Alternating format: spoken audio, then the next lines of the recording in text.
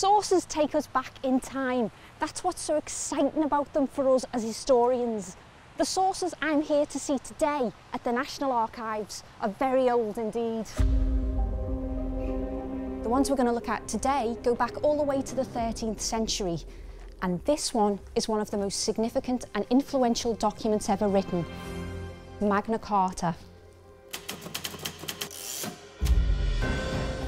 Magna Carta, first written in 1215, is so important because it's the first official protection of the rights of the individual. Some sentences in this document are still part of English law today.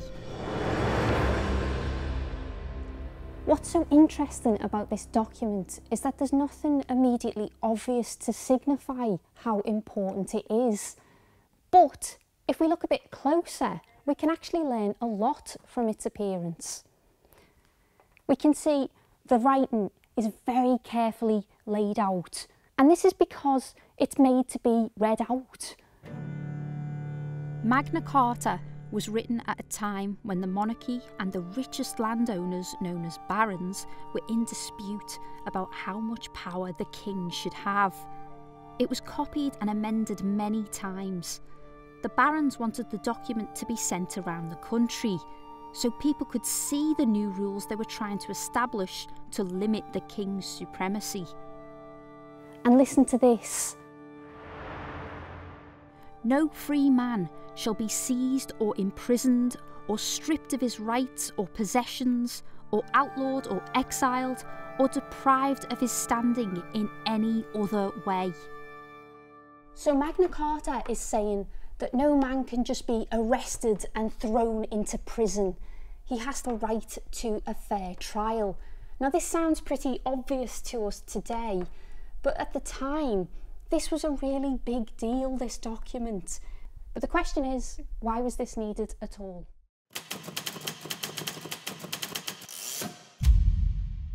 In the year before Magna Carta was first drawn up, there were rising tensions between the king and the barons. This is a royal writ with orders from King John. Now, a royal writ is essentially a set of orders or instructions which are sent throughout the land, a little bit like a government email or a letter today. This ragged piece of parchment can actually tell us a lot about why the barons wanted the king to issue Magna Carta. Listen to this. King to the Sheriff of Devon, know that we have given back to our faithful son Earl Henry all of the lands which William of Mandeville held from the same in your jurisdiction, and therefore we order you to give possession of the same aforesaid lands to Henry without delay being made. So what we see from this source is that King John in 1214 was taken land away from the barons, and he was actually given this land to his son Henry.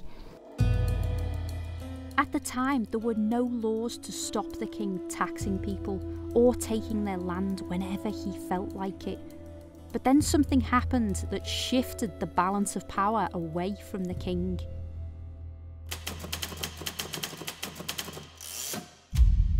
This is a letter sent by King John a couple of months after the writ.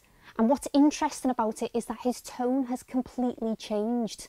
At this point, John is fighting to protect his lands in France, and he's losing them to the French king. He needs troops and knights, and so he writes to the barons pleading for support. The king sends his greetings to all his earls, barons, knights, and other faithful men. But now the interesting bit.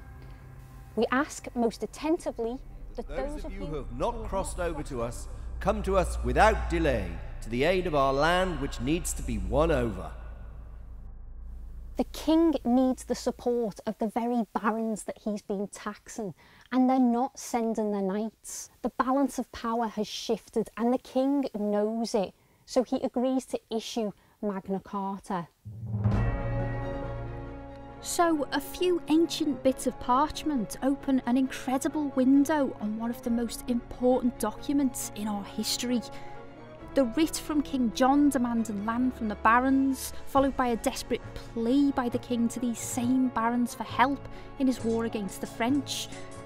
And it all led to a long drawn-out power struggle between successive kings and barons, with Magna Carta finally reissued in 1297. And parts of it, including the protection of individual rights, are still law today. By really examining sources, paying attention to what they look like and the language used, we can understand power plays centuries ago. The sources we've looked at really help us understand the battle between King John and the barons and illuminate just what was at stake.